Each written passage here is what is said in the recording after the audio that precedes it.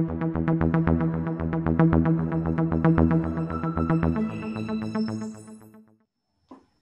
morning, everybody. This is Leslie Pragasam with Vesta Property Services.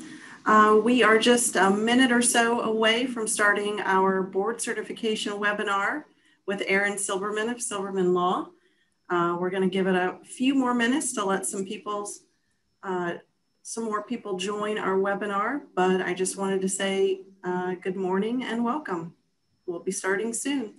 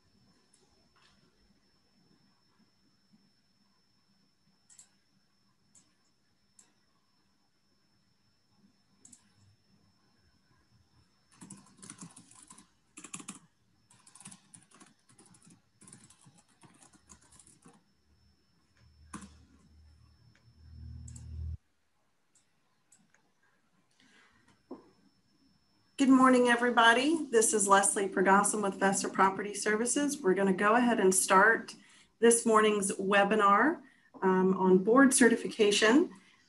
We've got Aaron Silberman with Silberman Law, and just for planning purposes, this presentation will take approximately 2 hours this morning. So we will go ahead and start, and we'll start with some housekeeping tips. Everybody is going to be muted. Your video will be turned off. At the end of today's presentation, all the participants will receive a copy of the presentation and a certificate of completion via email. You should plan to receive that by end of day tomorrow. We'll be answering questions at the end of today's webinar, time permitting. If you could please submit your questions in the Q&A button located on the toolbar, that would be great. And like I said, we will be answering those questions at the end of this morning's webinar. So we're going to go ahead and start. Again, this is a board certification course. It is presented by Aaron Silberman, Esquire with Silberman Law. Today we have Neil Wayne, who is a CAM of Vesta's West Central Florida. He's an operations manager for Vesta Property Services. Neil started with Vesta in May of 2019. He's got more than 7 years of experience as a CAM and more than 16 years of corporate security industry experience. We also have Aaron Silberman, Esquire, who will be presenting today's webinar. He is a board certified condominium and planned development attorney. He opened Silberman Law 9 years ago to focus on community association, and he's been practicing law for over 15 years. And as you can see here, he was awarded an AV preeminent rating by Martindale Hubbell. So we're going to go ahead and turn it over to Aaron. Good morning, Aaron. Good morning. Thank you so much for the introduction. Good morning to everyone. Good morning, Neil. Just one additional matter for housekeeping purposes. After this presentation, because this is a board certification course, you will be receiving a certificate from Vesta that will have a blank where you can put your name on it.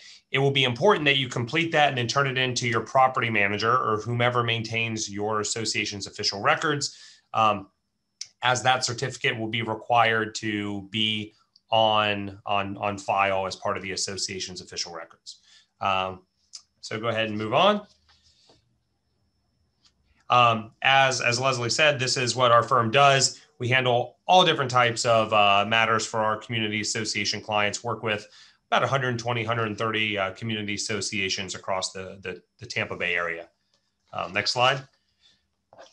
And of course, it would not be a presentation from a lawyer without a nice big disclaimer in the front that this is not legal advice. Everyone on this call should have your community association lawyer. If you don't, it would be advisable to have a community association lawyer. But a lot of this is the 30,000-foot view, information from the statutes. As we'll discuss during the presentation, a lot of your governing documents are going to impact the overall analysis. All right, next slide. So a lot of you have recently been elected, and that is why you are attending this meeting. And hopefully after the end of this presentation, this isn't how you're going to feel going into your board and member meeting, that your resolution is simply going to be to lay low until the next annual meeting when someone else will take over. Go ahead. So what governs the association?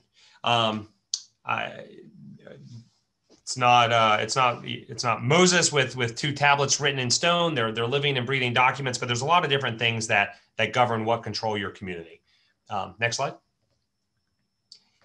And these are all the different things that control. You have the Florida Constitution and Florida statutes. Everyone's familiar with 718 and 720 that govern condos versus HOAs. You have your governing documents, the association's declaration, the bylaws, the articles, the rules. You also have administrative regulations. For instance, if you're within a condominium, there are detailed election procedures set forth in Florida Administrative Code.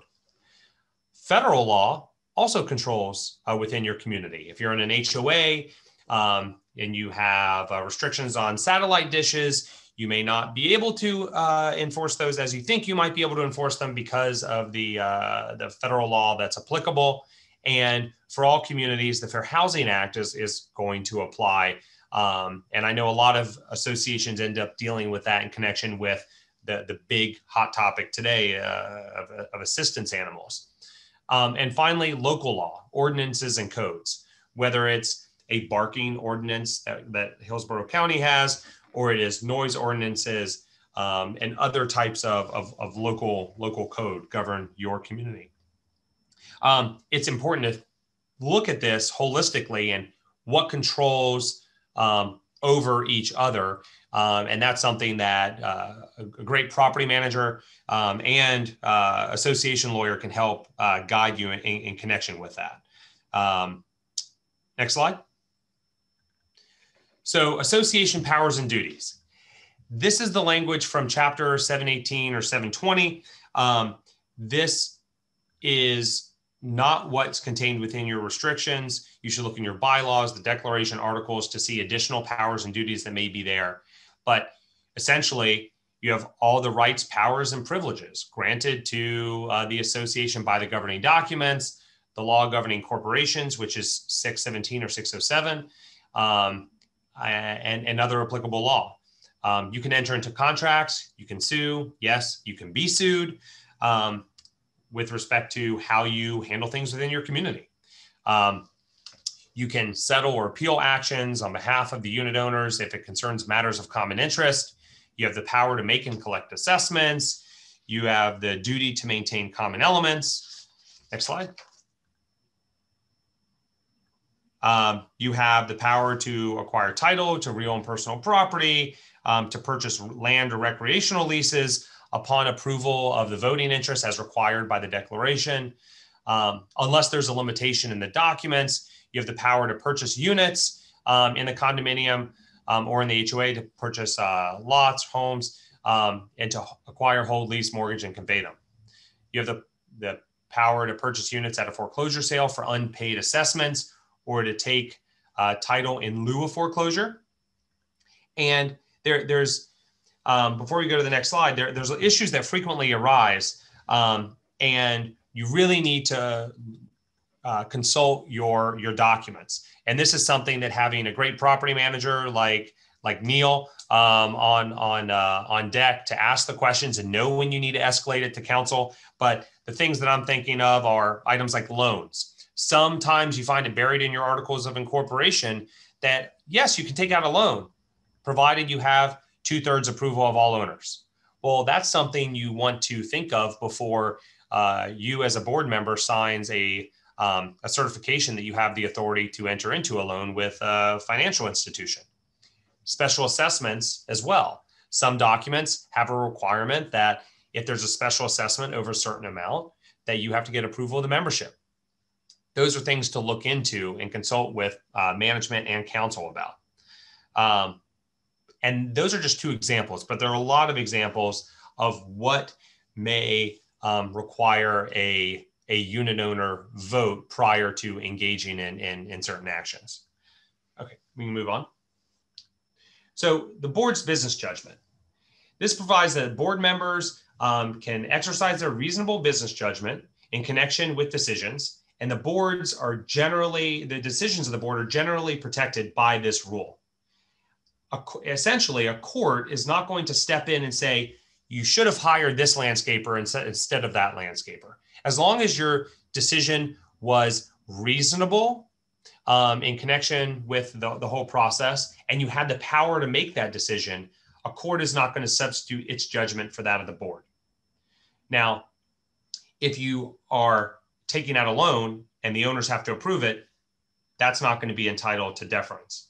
But if you have the power to do something as the association's board, and it's proper for you to take that action, making one decision versus another one, the court is generally not going to substitute its judgment for that of the boards. Next slide.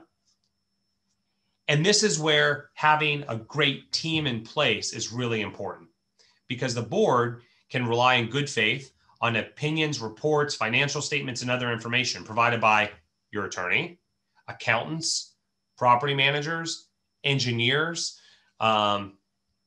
If you rely in good faith on the opinion of your engineer, then the board can say, we relied in good faith. The business judgment rule should protect us from action from an owner trying to claim we did something improperly. But it has to be reasonable and it has to be in good faith. Okay, next slide. As a board member, you have a fiduciary relationship to all of your owners. You are responsible for helping to manage what, for many people, is the single most valuable investment they have, their home. So you need to exercise caution and act in the best interest of all people within your community. And that's where that fiduciary relationship comes about. Next slide. Conflicts of interest. It's different for condos and HOAs, but the conflict of interest within a condo is more complicated because the legislature created an irreconcilable conflict of interest or an irreconcilable conflict in the language within the conflict of interest provisions. Essentially, one section states that you cannot contract with a company where a board member has a financial interest, period, or somebody related to a board member has a financial interest. In another section, it says you can do so as long as you disclose it properly. So for condos, our advice with our clients is if you want to enter into a contract with a roofing company that the board member owns or the board member's brother, mother, father, sister own, the board member should resign from the board, and then you can move forward with that contract. But that's the safest and most conservative approach.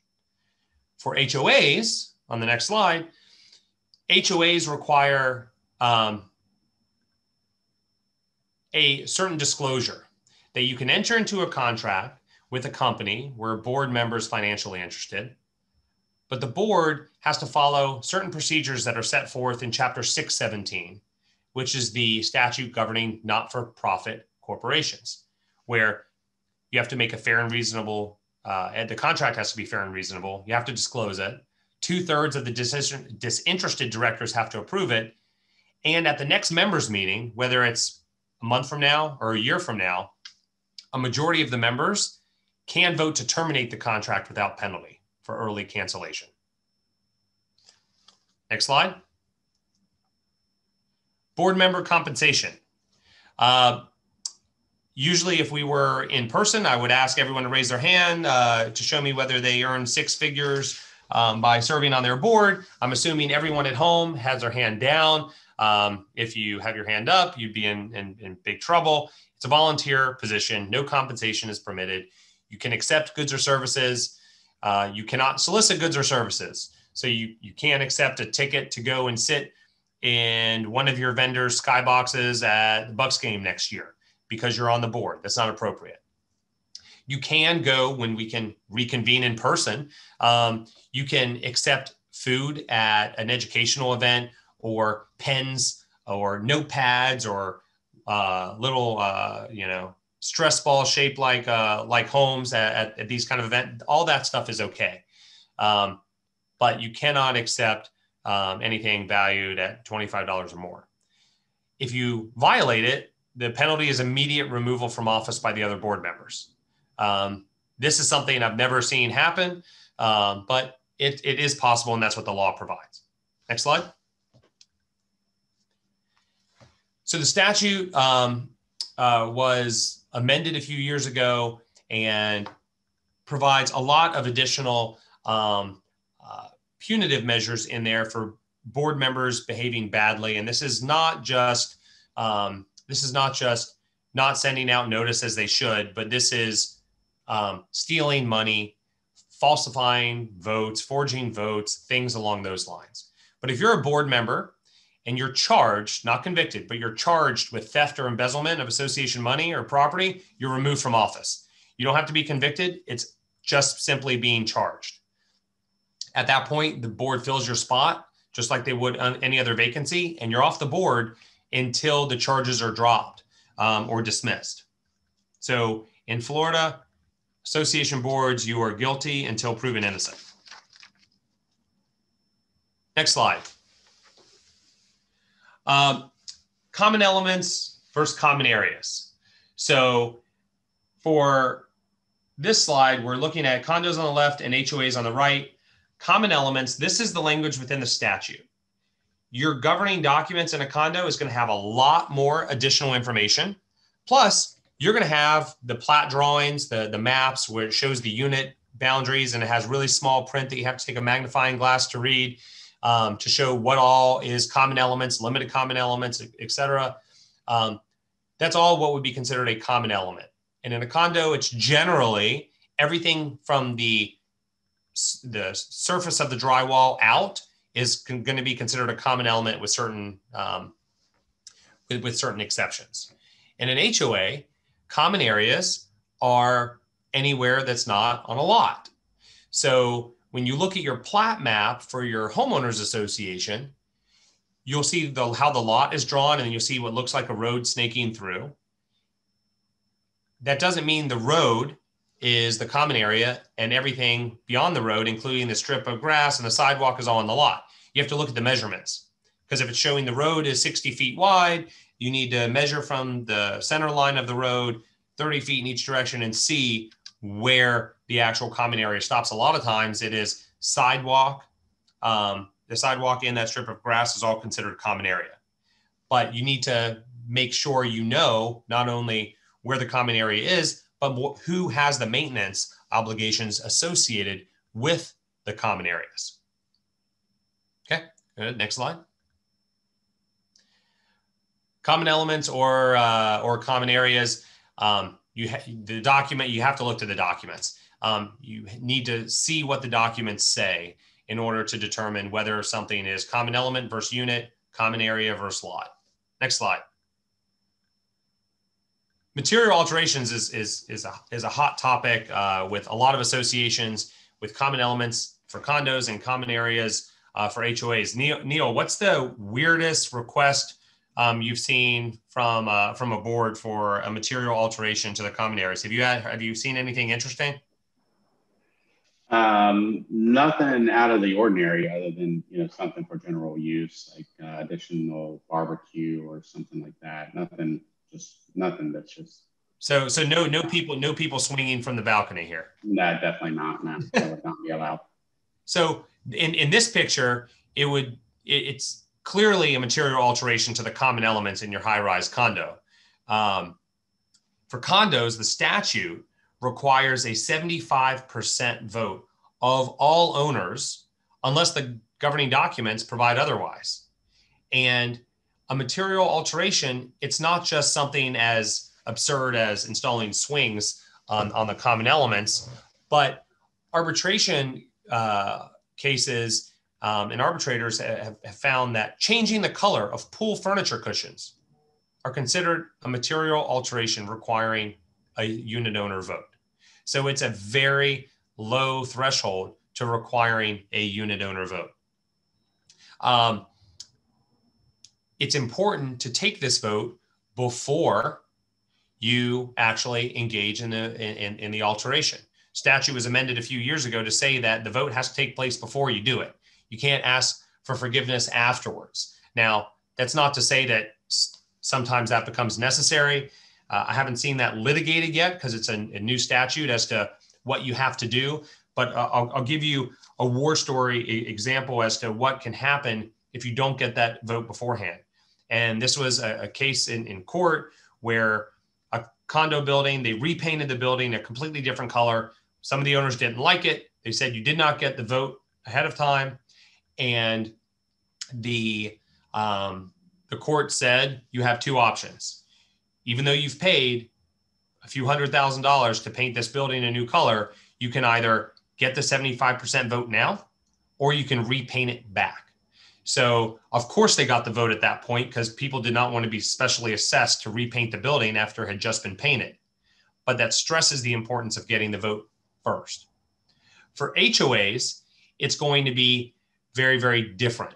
You need to look to the language of the governing documents for any limitations because the statute does not have a limitation on material alterations for HOAs. You just can't change the scheme of development within an HOA. You can't substantially change a common area in a manner that would not permit it to be usable by members, such as installing a storage facility that's lockable and only usable by property management over the tennis courts previously usable by all. That kind of thing within an HOA will not be permitted without some agreement or assent by the members, and it depends on your documents. Next page. Board meetings. Any meeting of a quorum of the board during which association business is discussed. Neil, have you ever heard of association workshops? All the time, yeah. And do you think you can use an association workshop to get around the meeting notice of a board? No, not as long as there is a quorum and you are discussing business. So it is a board meeting. Yeah, absolutely right. You cannot, and we can go on to the next slide. You cannot say that something's a board workshop. It's a board get together. It's a board dinner. If you have a quorum of the board together where you are going to discuss association business, it is a board meeting that requires notice. Now, a lot of people ask the question about emails. Emails amongst board members where they're going to discuss business is okay. The statute was amended a few years ago that board members can discuss items via email, but you cannot vote and approve items via email. Of course, there are exceptions in cases of an emergency within the statute. And if that does happen, then you can ratify that decision at the next board meeting. But that should not be the default practice amongst your association, because members are not going to like showing up to your meeting and the board is just rubber stamping decisions they've already made.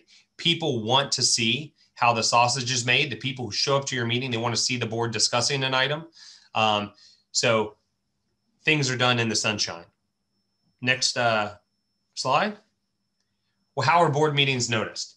It's not very difficult to notice a board meeting. Now, the 4 words at the beginning here are really important, unless documents provide otherwise. This is the language from the statute. So if your governing documents require 5 days, 3 days, 7 days for board meetings, you have to comply with that provision in your documents. If they're silent, then it's 48 hours notice. They have to be posted in the community. in an HOA or condo, and you have to provide notice to the board members in advance as well. It's really important that you provide this notice so you can have a proper meeting.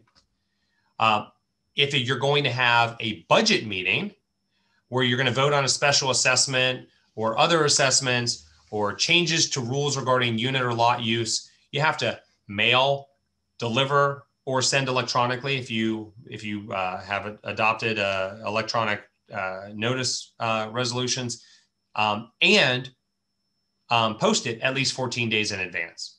So for those meetings where, yes, it is a board meeting, it's not a membership meeting, but for certain board meetings, you do have to send notice at least 14 days in advance.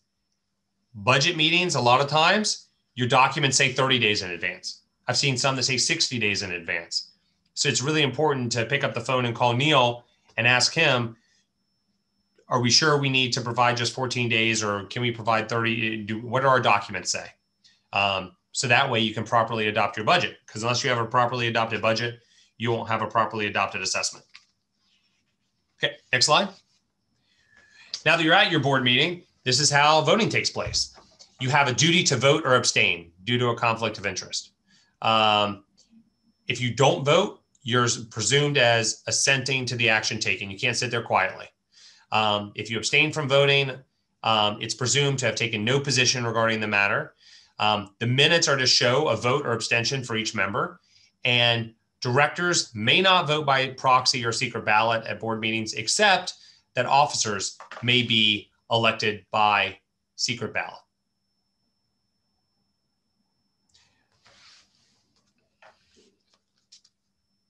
Okay, next slide.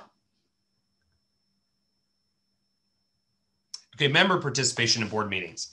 Yes, all members have a right to participate in board meetings.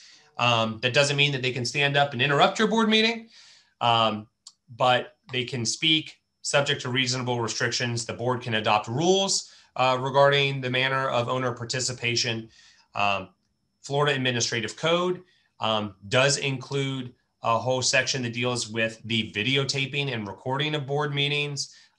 That is permissible, that owners can videotape or record meetings. They can't, do the Steven Spielberg multiple camera angle, directing through the board meetings, but the board can require folks to provide notice before they're going to show up with a camera and record the board meeting. Next slide. Unit owner meetings. Owners are required to have an annual meeting. You can have it at the location set forth in your bylaws. If there's no location, it needs to be held within 45 miles of the association. Don't be one of those associations that schedules their annual meeting 44.5 miles from the location of your community because you want to discourage owner participation and attendance. You won't be on the board long if you do things like that. It's just kind of a dirty pool.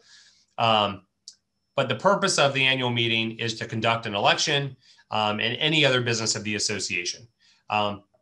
You can have as many membership meetings as you want during the course of the year. You just have to provide proper notice, which is on the next slide.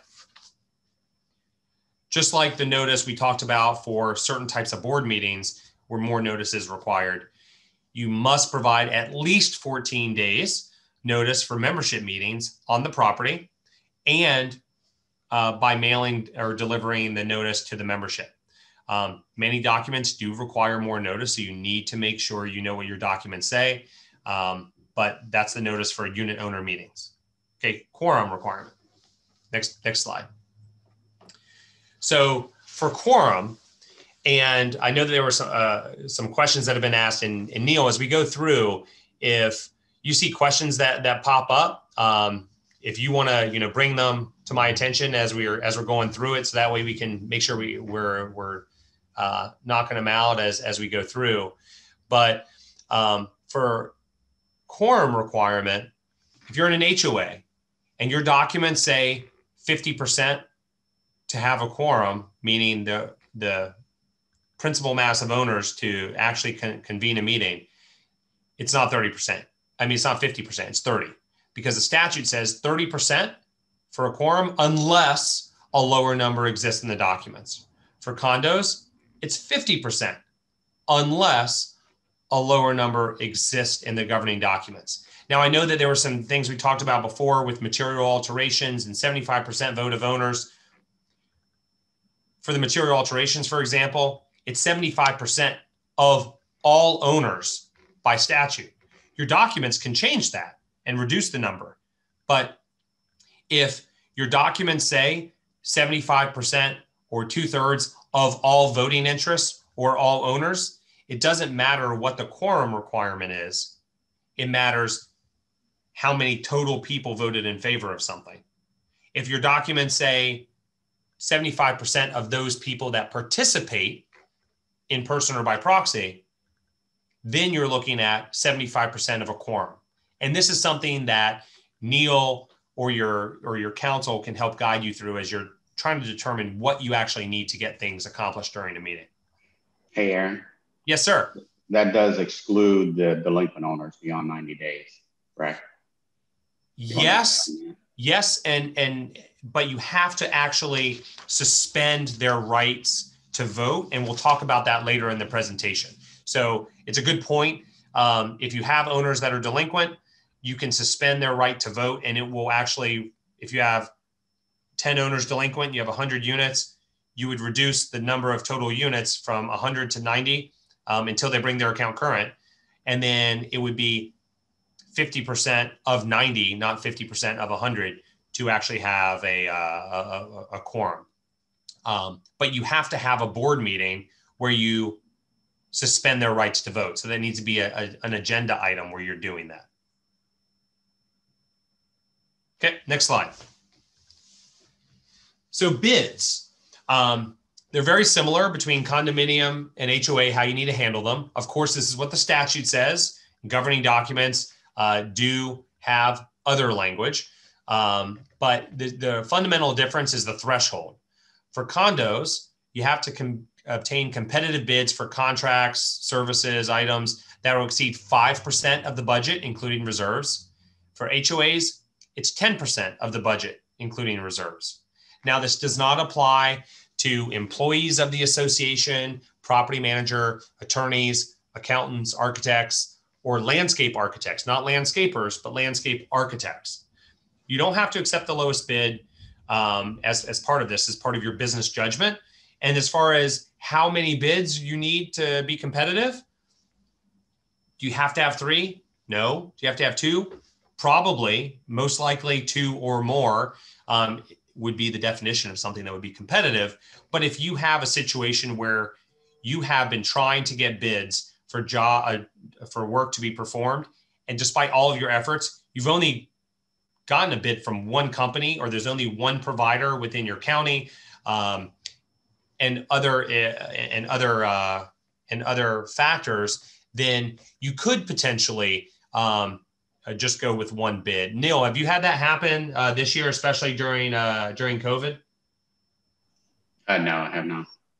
Yeah, so if it's not common for you not to be able to get more than one bid, but if you're going to go with only a single bid and competitive bidding would have been required, you should definitely run it up the flagpole to property management or council to make sure that you've done everything you can do and document your efforts to get those competitive bids. All right, next slide. Budgets and reserves within an HOA. So in an HOA, you're required to prepare an annual budget and provide each member a copy of the budget or inform them that a copy is available upon request. It may, I use the word may and stress it, include reserves for capital expenditures or deferred maintenance. Next slide. And this is when it includes reserves. If the developer initially established reserves, or if the members voted to provide for reserves, then you're required to maintain and fund reserve accounts. So if your initial turnover budget from the developer didn't include anything for reserves, and your members never voted to implement mandatory reserves, then you can't have mandatory reserve accounts. You can still have voluntary deferred maintenance account, but it's not going to be mandatory reserves. If you do have mandatory reserves, it's going to be, the amount's going to be determined based on a formula using the estimated remaining useful life and replacement cost of an item. So if you have a clubhouse and it has a roof, it's going to cost $10,000 to fix, and it has 10 years left on its life, then you should be putting in $1,000 a year every year until the 10th year when you're going to replace the roof. That's the very simplified way of looking at reserves. Yes, there are other options with pooling reserves and everything else, but we're not going to get into those details today. If members want to fund less reserves than required, or want to use reserves, mandatory reserves, for another purpose, then a majority of the voting interest present in person or by proxy, that means a majority of a quorum or majority of the people there, may vote to waive or reduce the funding of reserves for that year only. Next slide. For condos, it's much more detailed for a wide variety of reasons, including the fact that there's so much that the condo association is responsible for maintaining typically. And there is a whole section of Florida Administrative Code that details reserves and rules concerning reserves. For a condo, the budget must be detailed. It has to show the amount budgeted by accounts and expenses. In addition to annual operating, you must include reserves. The reserve accounts must include, and this is what it calls for by statute, the reserves for roof replacement, building painting, pavement resurfacing, and any other item that exceeds $10,000. So if you're in a high-rise condo, you're going to be reserving for pumps, for pool, for elevators, for a wide variety of things that the association is responsible for. And in order to do that, you have to, generally speaking, the preferred method would be to retain the services of an engineer to prepare a reserve study. They will come out, they'll inspect your building, they'll take a look at everything, the condition of it, how much they are estimating is left on the life of it. And they will tell you, based on our calculations, this is how much you should be funding each year to make sure that your reserves are fully funded. Next slide. And I know we talked briefly, I'm just hinted at pooling. If you're doing pooling reserves, the reserve study you're going to have prepared is going to be done by an engineer, and they're going to calculate it out 20, 30 years to show you, based on our calculations, this is the amount that you need to reserve for each year, because all of your reserves are going to be in one account. But in order for you to be able to pay for things as they come due, you're going to maybe in 1 year, you're going to pay a higher amount in for this portion of the building because it's coming up for replacement, but something that is not going to be subject to replacement for a long time, maybe it'll be a smaller portion. But that is something, a detailed calculation that your engineer will put together for you. The same thing as in an HOA and a condo. If you want to not fully fund your reserves, you need to have a majority of the voting interest present, not a majority of all, but those present, vote to waive or reduce the funding of reserves. If you do not fully fund, you must have this vote every year to reduce the full funding of reserves. If you want to use what you have, if you don't have a pooled reserve account and you have line item reserves, then whatever you have, if you want to use painting for paving, you have to have a vote for the owners to authorize the movement of those funds from the painting line item to the paving line item. Next slide. So financial reporting. This is set forth by 718 and 720. Within 90 days after the end of the fiscal year, or on whatever date is set forth in your bylaws, you have to prepare a financial report. On completion, you have to provide it to the members or inform them that the report is available upon request. regardless, members are entitled to the financial report not later than 120 days after the end of the fiscal year. Next slide. The level of reporting that you need to provide is based on your revenues. And it's a sliding scale based on the amount of revenue that you have, not your net income, but your revenue. So if you have total annual revenues of less than $150,000, you just have to prepare a report of cash receipts and expenditures. If you have 150 to 300,000, you have to prepare compiled financial statements. Between 300 to 500,000, reviewed financial statements. And if you have revenues over 500,000, you have to have your financial statements audited each year. This is not a forensic audit. It's an audit prepared by an accounting firm, but it does need to be audited. Next slide. If you're in a condo, a majority of the total voting interests present may vote to have a lower version of financial statements prepared unless the governing documents require a certain type of report. So if you have over 500,000 and you have deemed it's not cost effective to have an annual audit prepared, then you can vote, and you need to do it before the fiscal year expires, but you can vote to have a reviewed financial statements or compiled financial statements prepared. For HOAs, if you want to have a higher version, if you only have $150,000 excuse me, in revenues, and you're in an HOA, a majority of all members have to vote to have a higher version. So if you want to do an audit every year in an HOA and you have a $150,000 budget or $150,000 in revenues, then a majority of all owners need to approve it. In condos, it's a board decision. If you're on a condo board and you want to do annual audits and you don't have that $500,000 revenue threshold, then you can do it based on the board deciding to do it.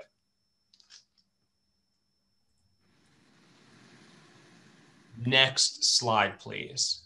Sure. Before we move on, Aaron, we've got a question regarding financial reports and if they should include delinquent accounts. Well, the financial reports are going to be those prepared by your accountant that are talking about whether it's compiled financial statements. They may not include, here's the list of delinquencies. That's a question that you can talk to your accountant as far as whether you need to provide those. This is the end of the year report. You're going to show bad debt or your delinquent dues as an item in your report, but that doesn't necessarily mean that the delinquency list is part of that. But the delinquency list is available to members to be able to review. If a member makes an official records inspection request, which we'll talk about, they want to see all of the financial information. They can review bank accounts, bank account statements, delinquency lists. All of that is part of the official records. Okay, amending the governing documents. For a condominium and an HOA, almost every one of my clients has specific provisions within all three of their documents, the articles, bylaws, and declaration. But for the rare association that doesn't, the statute defaults to 2/3 of voting interest, which means 2/3 of all owners. But this is something that's going to be very document specific. If you're in a condo, there are certain limitations on ability to amend documents in a way that would affect certain leasing rights, such as ability to lease and a reduced term for leases. Okay, next slide. Amendments. In order to adopt amendments, they must be proposed first by the board or may be proposed by the owners if the governing documents have a procedure for that, and then need to be submitted to the owners in advance of the meeting to vote on them. That is the 14 days in advance for the membership meeting. The amendments show underlines and strike-throughs or contain certain language regarding substantial change to language in the provision. And then once they're approved by the membership, the certificate of amendment needs to be prepared and executed with the formalities of a deed, meaning needs to be notarized in the presence of 2 witnesses. And the amendment is not going to be effective until recorded. So just because you've adopted an amendment, you need to actually make sure the clerk of the court in your county has recorded it before it will be deemed effective. Next slide. Assessments is a really long 4-letter word. For condos, the definition in the statute means a share of the funds which are required for the payment of common expenses, which from time to time is assessed against the unit owner. You should also look to the definition of assessments in your declaration. It may have some additional language. HOA, it's a broader term. It means a sum or sums of money payable to the association. It's just sums payable to the association. So some HOAs have specific assessments against owners that can be lienable. But if you're in a condo, the only amounts that are lienable would be assessments for common expenses. Next slide. Then you have special assessments. Special assessments is anything that's levied against a unit other than the assessment required by a budget annually. You need to check the documents to make sure that there are no certain limitations in the documents that would prohibit or restrict your implementation of a special assessment. Next slide. Notice of special assessment, just like a board meeting, just like an owner's meeting rather, and like the other board meetings we talked about, the longer notice, 14 days prior to the board meeting during which the special assessment is going to be considered. It has to be mailed to all the owners. So that way people know that there's going to be a special assessment that's coming due. If the special assessment requires ownership approval, then you need to have a members meeting to approve the special assessment. But you can't just say special assessment on the notice, consideration of special assessment. You have to identify the specific purpose or purposes of a special assessment. And we recommend that our clients include not just the purpose or purposes, but the estimated amount for the assessment in the notice as well. Because if you're going to tell your owners, we're going to assess you $5,000 payable immediately, you want people to have as much notice as possible to plan. You don't have to stick to the number in the notice as long as you provide information that says this is proposed amounts, but it's subject to change during the meeting, because when the board gets there and is discussing the bids that you've received, you'll then be in a position where you can actually have the final numbers to adopt the final amounts owed. Next slide. Collecting assessments. Chapter 718 and 720 provide condos and HOAs with the ability to take action to recover delinquent assessments against owners, including filing an action for damages and foreclosure of the association's assessment lien. Neil, during COVID, I know that there's been some restrictions on collections, and some folks haven't paid. Are you experiencing significant delinquencies in your communities, or has it been fairly level? It's been fairly level, to be honest with you. Yeah, and it has been for us too. We're kind of surprised by that. We thought there was going to be a huge influx in delinquencies or in collection matters, but generally speaking, I think everyone around the state, in connection with what's going on, people have worked with one another, given some additional grace periods, things along those lines. So there hasn't been a huge influx of lien foreclosure actions. But when you get to this point, it's important to stay on top of them. Neil, what do you tell your clients with collections as far as turning them over to the attorney? At what time, at what amount of delinquency do you suggest? 1 month, 3 months, 6 months? It's usually 3 months, 90 days. Yeah. And that what that does is it gives the association the ability to send a friendly notice letter, reminder letter. It gives the association the ability to then, after the friendly notice goes out, to say, hey, you haven't paid and you're going to hear from our attorney next. And then if they still haven't paid, then usually it comes to counsel's office. and there's statutory procedure to collect assessments. The first step after those initial letters, and we can go to the next slide, would be sending a notice of intent to lien. It has to go to the owner, advising them of the delinquency and requesting that the payment be moved to avoid the filing of a lien against their property. There's a form letter required by 718 and 720. Go to the next slide. Hey, Aaron, real quick, when collecting assessments, who will typically send those out? Who addresses them? Would it be the CAM or would it be the board? It depends on your community. A lot of associations, they'll adopt a collection policy that says whenever an owner is this amount of days delinquent, we want them to get a friendly notice letter, then we want them to get this kind of letter, and then we want them to go to the attorney. It depends on the association. Most of the time, the board members don't want to, unless you're self-managed, the board members don't want to be bothered by that. And that's why you have a great management company like Vesta involved, is you can tell them, here are the trigger points. When it hits this time period, you guys send the letter. If we're still delinquent, we want it going to our attorney. And that way, as the board, you're not necessarily having to make decisions constantly on the collections process. Because if you wait 30 days before you can even file a lien foreclosure action, if you're in a condo, it's going to be another 60 days. If you're in an HOA, it's another 90 days, which means you could be 6 months plus delinquent before you can take legal action by filing a lien foreclosure action against the owner.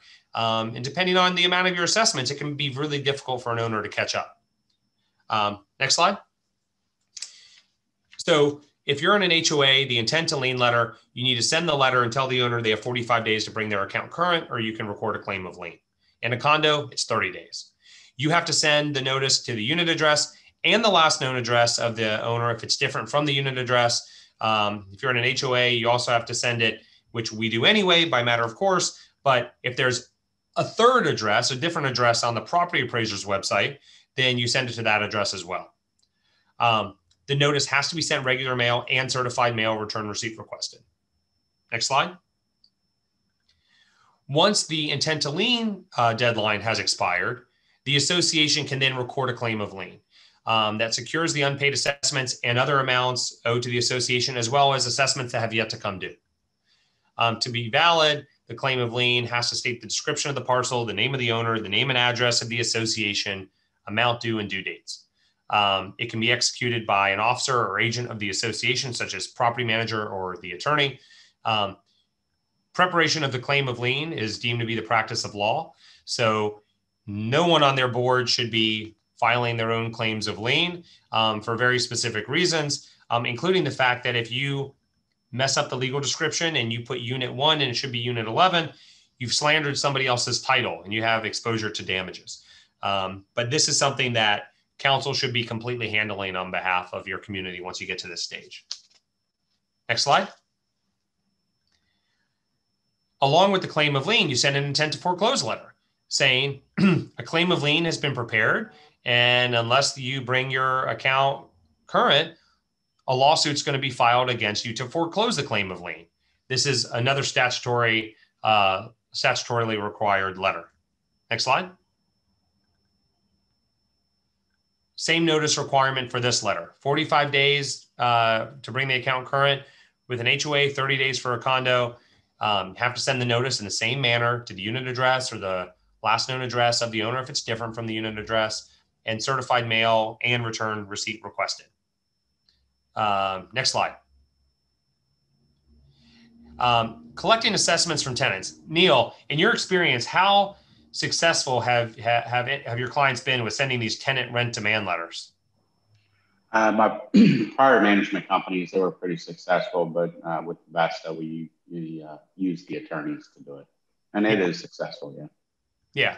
So this is something that if you have someone who is renting out their unit, they have a tenant in there, they are collecting rent every month, and they're delinquent in their assessments, well, that's just completely unfair to everyone else within your community. That people are receiving revenue and they're not paying their association dues. which is allowing their tenant to enjoy the property and them to receive that revenue. So the statute provides a mechanism where if a unit is occupied by a tenant and the owner is delinquent, then the association can make a written demand on the tenant to pay the association the rental payments directly. And it's a specific form by the statute. You don't want to send a letter to the tenant telling the tenant that the owner is delinquent and he owes this much or she owes this much, and pay the association directly. You want to follow the exact language in the statute, tell them how to make payment. And if they do that and the landlord tries to evict them, the tenant has no liability to the landlord, because the statute provides that specific level of protection to the tenant. Next slide. Neil, how many of your clients use finding procedures and like them? I know in my personal portfolio, I've got 3 of the 7 that use them, and they do like them. Yeah. And finding procedures that can work well, but you need to make sure it's handled properly. And this is a statute in 718 and 720 that it has been amended year after year after year to clear up confusion, because a lot of associations would send out a violation letter and say, we've imposed a fine. You now have 14 days to request a hearing. And if you don't request a hearing, the fine is due. Neil, do you have any of your clients that are doing that? We did in the past, but that's the incorrect way. Right. That's not the correct way anymore. And I'm happy to hear you say that you're doing that in the past, because the statute specifically provides the board levies the fine, imposes the fine, and then the fining committee's sole job is to determine whether to confirm or reject a fine. Well, that's the fining committee's role, to confirm or reject. The fining committee cannot make a decision without having a properly noticed fining committee meeting. And the fine is not due until it's been confirmed by the fining committee. So the proper procedure for fines is to send a notice to the owner telling them that the board has levied a fine and a fining committee hearing has been scheduled for this date, which is at least 14 days from the date of the notice letter. The fining committee then has to meet, and it needs to be noticed like any other board meeting, where it's open to the membership and needs to be noticed at least 48 hours in advance, unless the documents have a longer time period. The fining committee will meet. The owner who's being fined, of course, received notice 14 days in advance. And the fining committee decides to confirm or reject the fine. If they reject the fine, it's not owed. They confirm it, it's due within 5 days. That's the proper method of handling it. And if you don't handle it in that way, you have not properly adopted a fine, and you need to essentially remove them from the owner's ledgers. Next slide. Hey, Aaron, and just to clarify, if a fine cannot become a lien against a unit, a foreclosure cannot occur, correct? For a fine. In a condo, no, it cannot, because condos do not permit fines to become a lien against a unit. In an HOA, it says that fines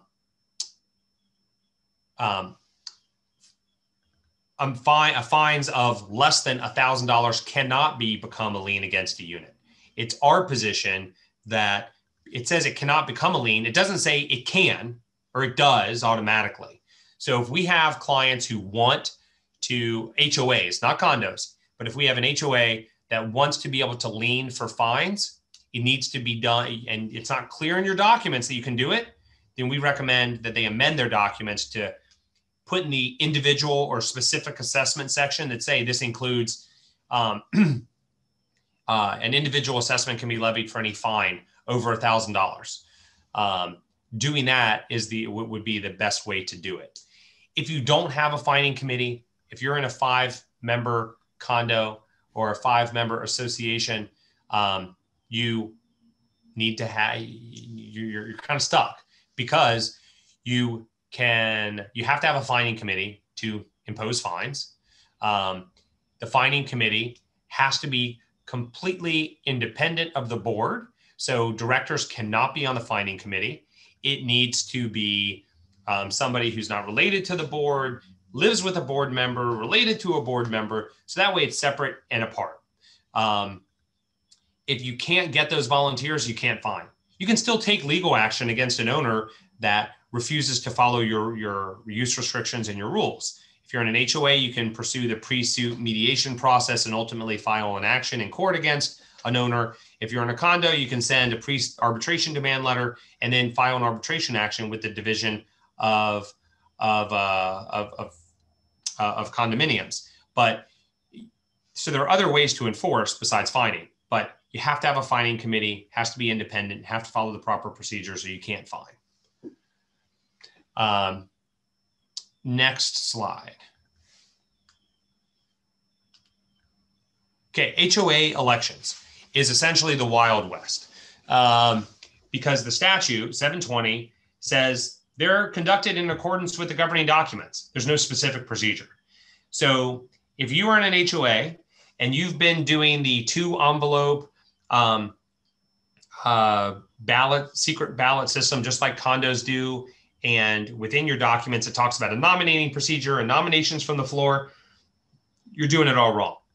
You have to follow the procedure that's in your governing documents if you're in an HOA, period. You can amend it and change it, but you need to follow the procedure that's within your documents. All members are eligible and they may nominate themselves at the meeting. If you have an HOA and there's an election process that permits nominations in advance of the meeting, you don't have to require nominations from the floor. Permitting nominations in advance of the meeting may need to be in the governing documents and allow self-nomination, not just nominations through a committee, where you have a board who puts a slate together, and then those are the people who are, it's essentially a self-creating, the board just continues to elect themselves. When you have that kind of procedure, after a period of time, it doesn't sit well with the members, and you can amend the procedure, and you don't have to go through the detailed process that condos do, but you can make it easier in connection with elections, especially with what we've seen this past year, because if you permit nominations from the floor at a membership meeting and you're on Zoom, but you also require secret ballots, well, how are you going to permit nominations from the floor? Everyone's raising their hand to nominate themselves. And then how do you handle secret ballots? It's complicated, and you can amend your documents in an HOA to make elections easier and permit nominations in advance. Okay. And next slide. Eligibility to serve as an HOA director. If you're delinquent in the payment of any fee, fine, or other monetary obligation that you could last nominate yourself, you're not eligible to sit on the board. That means if you have fines on your account, if you have some delinquent assessments, you're not eligible to serve on the board. And if you become more than 90 days delinquent in the payment of any fee or fine, you're deemed to have abandoned your seat. If you've been convicted of a felony, you may not seek election to the board unless you've had your civil rights restored for at least 5 years. Now, this doesn't mean you have to go and do a background check on every board member before they take their position, because the validity of any action by the board is not affected if it's later determined that a person was not eligible to run for the board. Next slide, please. Condo association elections. This is where it's really, really important to have great management in place because it's very detailed. The procedure you need to follow is detailed. And if you miss deadlines, then you have to start the procedure either all over or from a certain point in time. So unless the bylaws provide otherwise, board members' terms expire at the annual meeting. You may serve in a condo, you may serve no more than 8 consecutive years unless approved by 2/3 of all votes cast in the election. There are some recent statutory changes that provided for that. So if you want to be on your condo board, would be your 9th year, you can put in your name in the hat. And if you get 2/3 of all people who cast votes that voted for you, great, you're on the board. the term limit is not going to apply to you. But there is an 8 consecutive year limit. Next slide. If the number of board members whose terms expire at the annual meeting equals or exceeds the number of candidates, they become members effective upon the adjournment of the meeting. Essentially, if you have 5 board positions and you only get 3 interested parties to run, then those 3 people automatically become board members. You don't need to conduct an election. And the second paragraph here says, unless your bylaws provide otherwise, those 3 people that were just seated on the board can now appoint the other 2 board members to make up the rest of the board position. Okay, next slide. For an election in a condo, the association members must receive 2 notices via mail, hand delivery or electronically to the unit owners that have agreed to receive notice in such manner. Now, for the election notice, where you have to send in ballots, a 2-ballot system, unless you're doing electronic voting, those have to go by mail in person. Okay, next slide. The first notice of the election. The first notice of the election must be mailed, emailed, or hand delivered at least 60 days prior to the annual meeting. It can be part of any other unit owner communication, such as a routine newsletter. Next slide.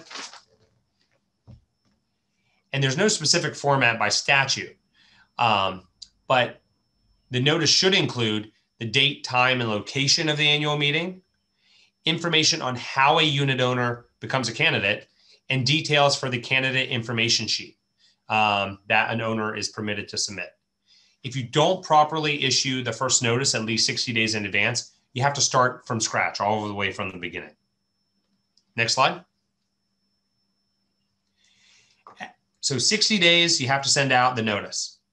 At least 40 days prior to the annual meeting, anyone, it gives them 20 days to get these back, anyone who wants to run for the board must provide an intent to run form signed, completed by the candidate back to the board.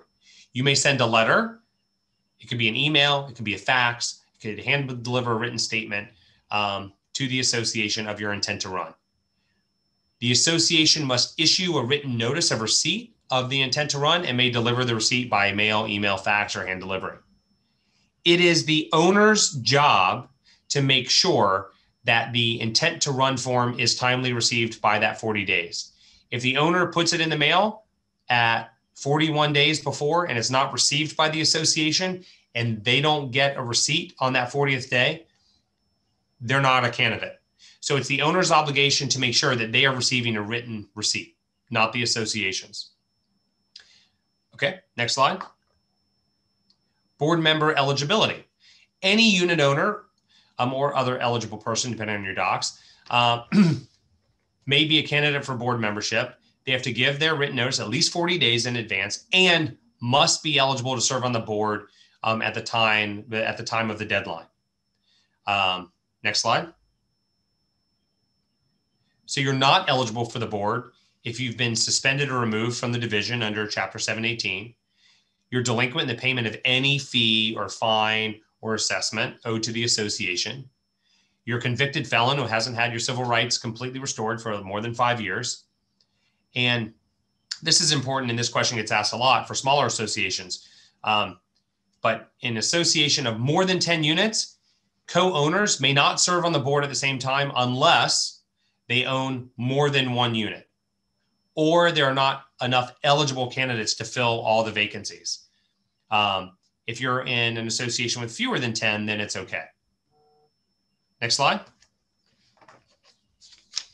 Real quick, Aaron. Yeah. If a board member has been on the board for years before the change in statute, does the time frame that you mentioned apply to them? There's a lot of dispute in connection with that, and the division has given some written opinions on that. It depends on what we're talking about. Was it 5 years before? Do you start counting from the date the statute was enacted, and then it's 8 years. A lot of associations take the position that the statute operates prospectively, not retroactively, so they're not going to look at terms before that time period. But some associations take the position that we want to be conservative, and if we have served more than 8 years, or it's the statute was enacted while you're on the board, prohibiting the consecutive service for 8 years or more, then they would finish serving their term, and then for the next election they would need the 2/3 of owners. It depends on that particular person and how many years they had served prior, and kind of where they are in the election process. And I know that there's another question about it. Anyone who's running for the board has, if you're a current board member and you want to serve, you want to be eligible for re-election, any person who wants to be on the board, if your term is expiring, you have to do the intent to run 40 days in advance. If you don't, you are not a candidate in this election.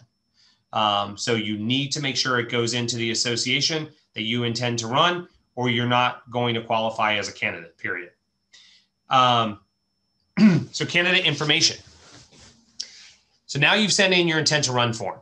You have an additional 5 days to get to the association a candidate information sheet. It's one-sided, 8.5 by 11 sheet of paper. Some people use it the way it should be used, as a resume, talking about all the things they like about the community, what they want to do better, how they want to, all the difference they can make. Some people use it to bash existing board members and, turn it into a battle.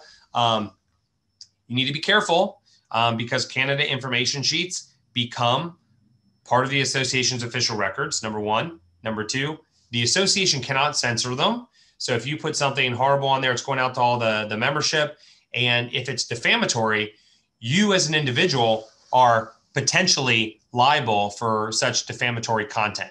So just be careful with what you're going to be putting on these things and sending out. Next slide.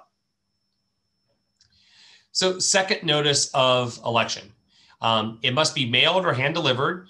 Electronic transmission is not an option where you're going to be, unless you're electronically voting, but between 14 and 34 days prior to the annual meeting. There's no specific format required for the notice, but I always recommend that you include instructions to folks. This is how you cast a vote, because as we'll talk about in a moment, it's very specific. Information on how to fill out and submit the annual meeting proxy that's going to go out with the meeting notice. And then detail on any other specific items, whether you're going to have a surplus carryover, the financial reporting, reduction of reserves, amendments, whatever the case may be. Next slide. Along with the second notice, you should include an agenda for your annual meeting, a limited proxy for quorum purposes, a ballot that includes only the names of the candidates listed alphabetically by surname, and only the people who submitted their name 40 days plus in advance, the candidate information receipts received by the board, and an outer envelope labeled with the address of the property manager or association and spaces for the owner's unit number, name, and signature, an inner envelope with nothing on the outside. Unit owners that own more than one unit, they should have an inner envelope for each unit they own. If you fail to properly issue the second notice, you have to restart the notification process from the second notice again. You don't go back to 60-day notice. You go back to the second notice of the election. Next slide. The ballots have to list all eligible candidates in alphabetical order by last name. You can't put stars by people who are incumbents. You can't contain any write-in candidates because no nominations are permitted from the floor or on the ballot themselves.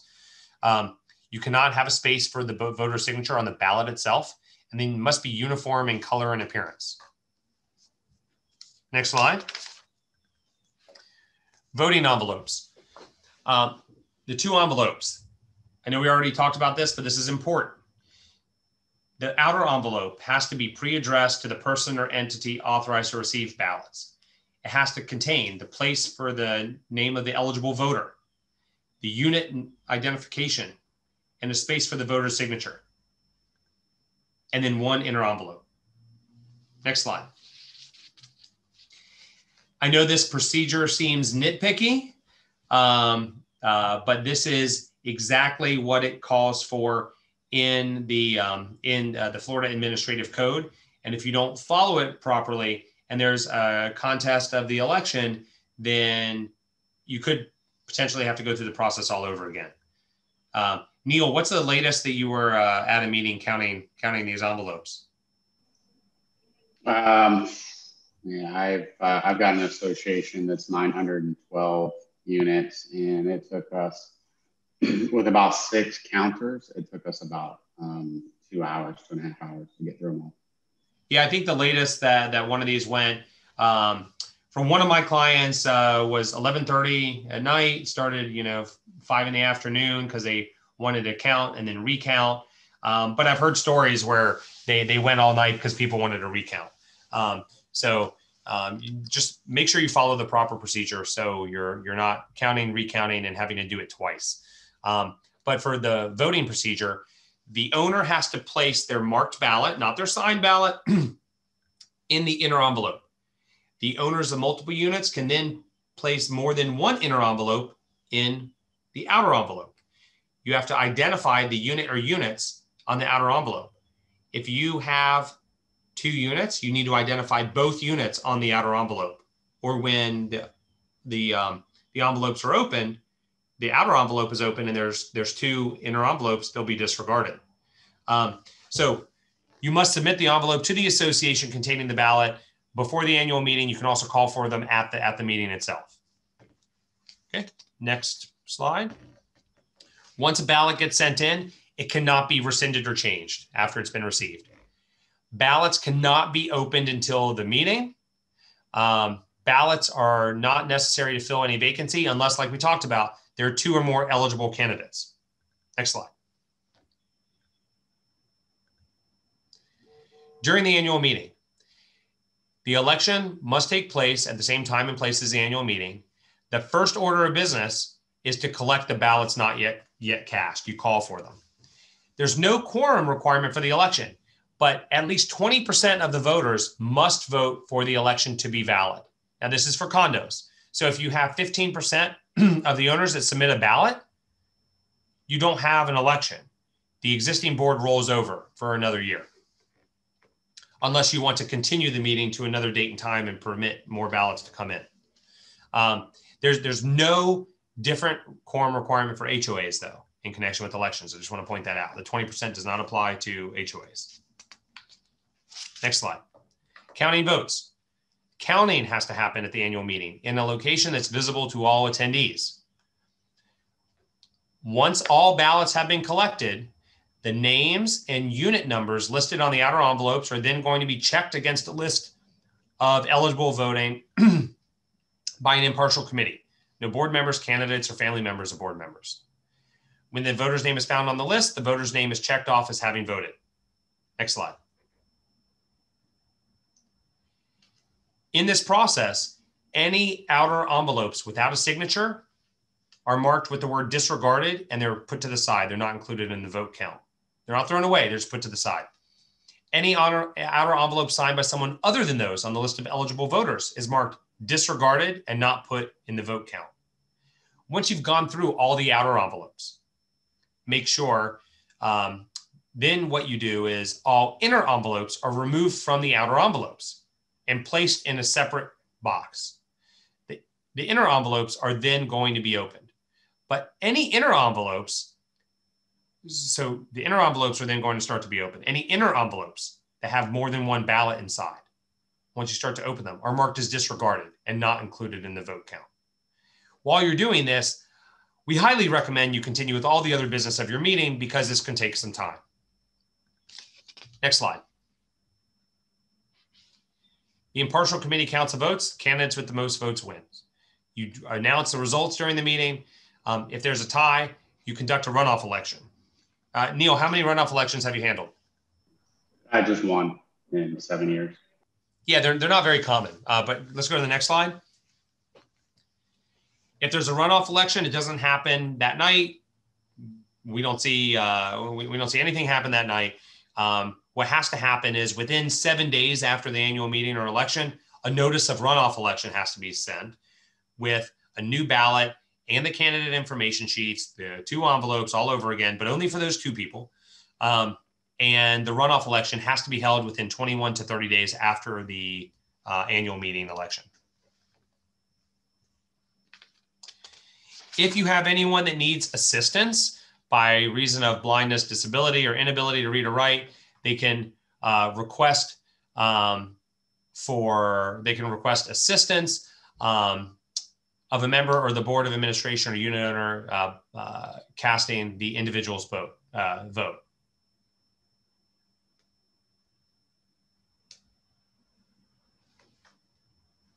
Okay. Board member certification. Before we move on to this, I know there's a question regarding allowing people to attend in person, but live person attendance versus Zoom attendance because of COVID.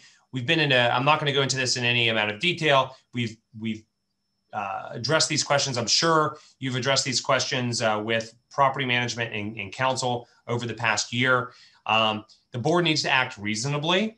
As we all know, there are limitations on how many people can attend a meeting in person or attend in person in a closed-in area. Those are changing constantly.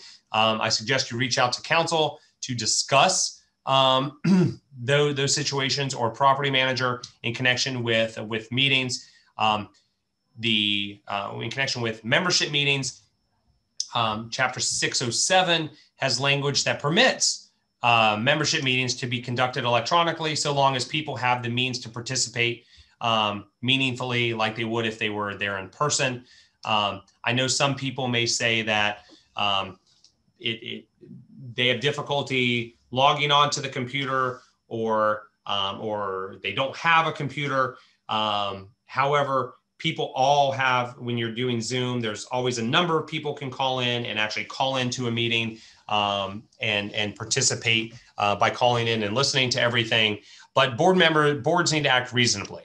If you have adopted a policy that until restrictions are lifted due to COVID, that you are going to, because of your space is small, that you're going to limit attendance to the first X number of people to show up and it's fairly implemented, then I think you'd be hard pressed to find a court or arbitrator that is going to take issue with the association acting reasonably and cautiously in connection with that, especially because I haven't attended a hearing in court in a year. All the judges are attending hearings electronically. And that is how things are being done now. So just act reasonably in connection with how you handle it. Work closely with management and council to avoid potential problems as things move forward. But hopefully it'll be a non-issue in the near future. That's what we're all hoping for, right? Okay, board member certification. Within 90 days, this is what you're doing today. After being elected to the board, you either have to certify in writing that you have read and you understand all the governing documents and you're going to faithfully discharge your duties.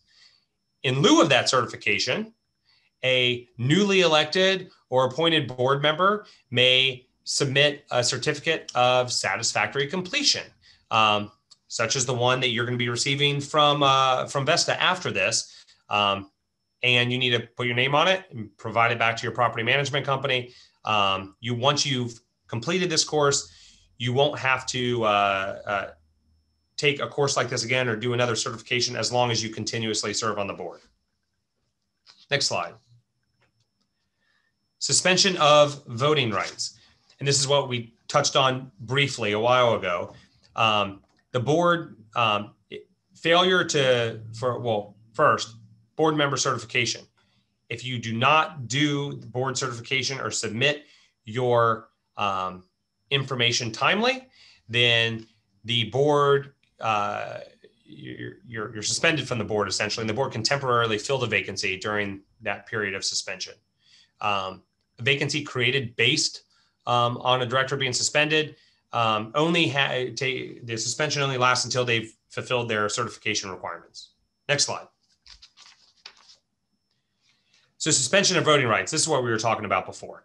If you're more than 90 days delinquent, you may suspend a unit owner's voting rights.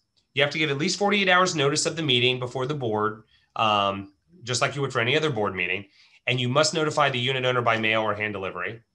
The suspension ends as soon as they make their payment. But the impact is on the next slide. And this was particularly helpful when you were dealing with all these mortgage foreclosure actions where the lenders were taking title or the owners were gone and they didn't care to participate. You want to amend your documents and you have a 25% delinquency. Well, make it easier to amend your documents by cutting out all those folks that are delinquent and aren't responding to anything from the association anyway. Next slide. Official records. Neil, does this what your satellite storage facilities look like because of the official records inspection obligations? No, we've actually relocated everything to the Brandon office, but it does look like that, yes. All right, next slide. So associations are required to maintain their official records within the state for at least 7 years, and some records must be maintained indefinitely, like the governing documents, like meeting minutes, etc. You have to make them available to a unit owner within 45 miles of the association property or within the county in which the property is located. Next slide. So what's included?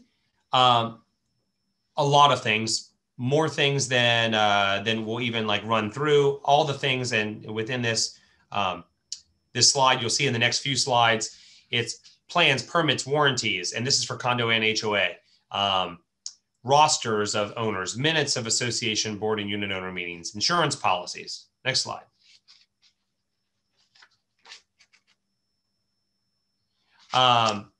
Their management agreement, bills of sale or transfer for property owned by the association if you're a condo, contracts for work to be performed, including bids. Next slide.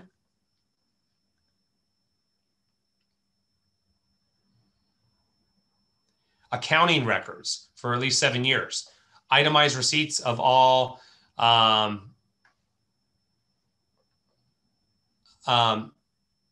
at least 7 years, including but not limited to records of receipts and expenditures, statement of account for each unit owner, including the unit owner's name, due date, and amount of each assessment, audits, reviews, accounting statements, and financial reports of the association.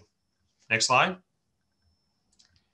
Ballots, sign-in sheets, voting proxies, all of the papers related to voting have to be kept for 1 year from the date of the election if you're in a condo. Rental records if you're acting as a rental agent, the FAQ sheet in condos and HOAs, and the big catch-all provision is other documents related to the operation of the association. So next slide. So the statutes have you maintain, you're required to maintain all other records pertaining to the operation of the association. This can include correspondence between the board and members, emails concerning association business. So you need to be careful in what you put in emails because certain emails, depending on who's copied on them, how emails are exchanged, could, and I use the word could because there's a detailed analysis you would go through before those records would be considered official records. But whether those are considered the official records of the association subject to production or inspection rather, not production. Next slide. If you're in a condominium, you also have the inspection report that's been prepared that contains all the detailed information. Next slide. The association is obligated by law to provide access to records within 10 business days after receipt by the board or its representative of a written request. Now, if you go to the next slide, you can comply with the request by having a copy of them available for inspection or copying in the community, or make the records available to a parcel owner electronically, or by allowing the records to be viewed in an electronic format on a computer screen and printed upon request. Now, what I highly recommend for all my clients is they adopt rules regarding official records inspection requests. So if you have an owner who sends you an email at 3 in the morning, that can be measured in feet, not paragraphs. And within there are, I want to see the minutes from this meeting. And you don't make them available in 10 days, technically you fail to comply. So I always recommend that you adopt official records inspection rules that would say you have to send it certified mail return receipt requested to the registered agent. So that way the association is better suited to answer those specific requests to inspect official records. Next slide. Unit owners have the right to make or obtain copies of the records. Like I said, you can adopt reasonable rules regarding the inspection. You have to have an adequate number of copies of the declaration, articles, bylaws, rules, and all amendments available for members. Next slide. But copy expenses are chargeable to the unit owners in certain situations. In condominiums, the right to inspect includes the right to make or obtain copies at the reasonable expense of the member. So if somebody contacts your condo association and say they want all financial records, you don't have to provide them to them. You need to make them available for inspection. If they say, I want to get copies of everything, then they can get a pretty hefty bill for the cost per page that would take the association to provide copies. In an HOA, if they have a copy machine available, you have to provide them with copies if the request is no more than 25 pages. Beyond that, then the reasonable expense of copying, and if you have to have personnel retrieve and copy the records, you can actually charge them for personnel costs as well. Next slide. Electronic copies of documents. And the only reason this is in here is because the statute actually says this, which means that people have thought about it. But you can allow somebody to use their own portable device, such as a smartphone, tablet, scanner, to make an electronic copy of the records in lieu of the association providing a copy. And yes, this is in the statute as well. The association cannot charge somebody for using their own device to make those copies. Next slide. If you fail to provide the records within 10 working days after receipt of the request, the unit owner may be entitled to damages. The statute says it's $50 a day, up to 10 days, plus attorney's fees, plus any actual damages. Actual damages are rare, but there have been situations where they've been imposed. Next slide. That doesn't mean all records are available. If you have records prepared by or at the direction of the attorney, those may not be available. If you approve rentals or sales, the documents you receive in connection with the approval are not subject to inspection. Personnel records and this whole list of records here, payroll records, are not subject to inspection. Next slide. Medical records of unit owners, such as if you approve reasonable accommodation requests under the Fair Housing Act for the assistance animals, those medical records are not open to the unit owners. Personally identifying information, not open to the unit owners. Of course, passwords and things along those lines are not open to the unit owners. And with that completes all of the content that I have. I know we have a few questions that are still sitting there, and I'll go through them up here. Let's see. So there's a question about construction of a storage shed, whether that qualifies as a material alteration. It depends on whether you're in an HOA or a condo, and it depends on the language within your governing documents. If you're in a condo, yes, it would be considered a material alteration unless there is an exclusion for that within your documents. If you're in an HOA, it solely depends on your documents. If there's material alterations that the association is moving forward on and you don't like them, you can consult with your own counsel and consider what legal action you want to take based on whether it's an HOA or a condo. There's a question about if a resident borders on incompetence and neighbors are fearful because of issues with the resident that the resident could cause, that's an answer that you need to bring it up to your property manager as quickly as possible. They can consult with counsel to discuss how to proceed in the best manner possible. And as far as the slides, I know that Vesta already has a copy of the slides, and those slides can be provided to anyone who's interested. Neil, are there any other comments or items in the chat that's come through? Leslie, anything else? No, I was able to answer a few as we were going through the presentation.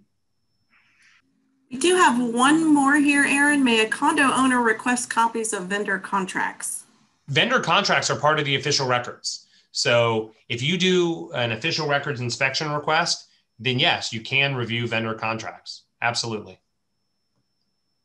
And we have one more. Can you briefly discuss limited common elements? Yep. So if you're in a condo, I'll give you an example. The easy one is, a balcony. If you're in a condo, you look in your declaration and it will say a limited common element is something that is subject to the exclusive use of one unit. It's a common element. It's outside the boundaries of the unit, but it is subject to the exclusive use of a particular owner. As far as who's responsible for maintaining the common element, it depends on your documents. Some of them make the association responsible. Some of them make the owners responsible. It really just depends. But things that would be a limited common element would be storage facilities, parking spaces, depending on your documents, balconies, terraces, things along those lines. And this is for condo. If you're in an HOA, a limited common element doesn't apply. That language is not used in Chapter 720. And I want to just, because I think we handled all the questions, I just want to thank everyone for your attention. I'll assume that no one else is doing anything during this board certification course. If you have any additional questions, you can of course reach out to Vesta. They know how to get in touch with me. And I want to thank Vesta for putting this together. Leslie, Neil, and the entire team at Vesta. Thank you for hosting.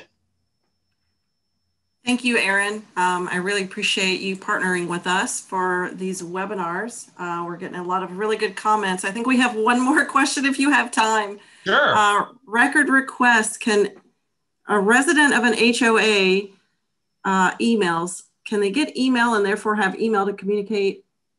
Many residents would not, I'm not really sure what this is saying, would not. I will tell you in connection with records inspection, with email records, because that's a hot button topic. There have been some arbitration cases that have interpreted this as saying that if you have an association owned device, you have a computer in the management office, and the manager, that's what the manager works from, or that's what the board members work from, then emails exchanged from that association owned device may, I use the word may, be considered official records. If you have board members sending emails from their own email address to other board members, those are not official records. But if you have property managers being copied on those emails, then those may be considered official records. And that's why you need to be careful what you put in emails. Because if you don't want it big and blown up on a screen or on a board in court or arbitration, you want to be careful in what you say and temper what you say. And some of my associations choose not to include property management on certain communications for that very reason. Perfect. Well, I think that is all. And again, thank you so much, Aaron. Thank you, Neil. We really appreciate, again, you partnering with Vesta for these informative webinars. Thank you, everyone, for attending. Have a great day. Thank you. Thank you.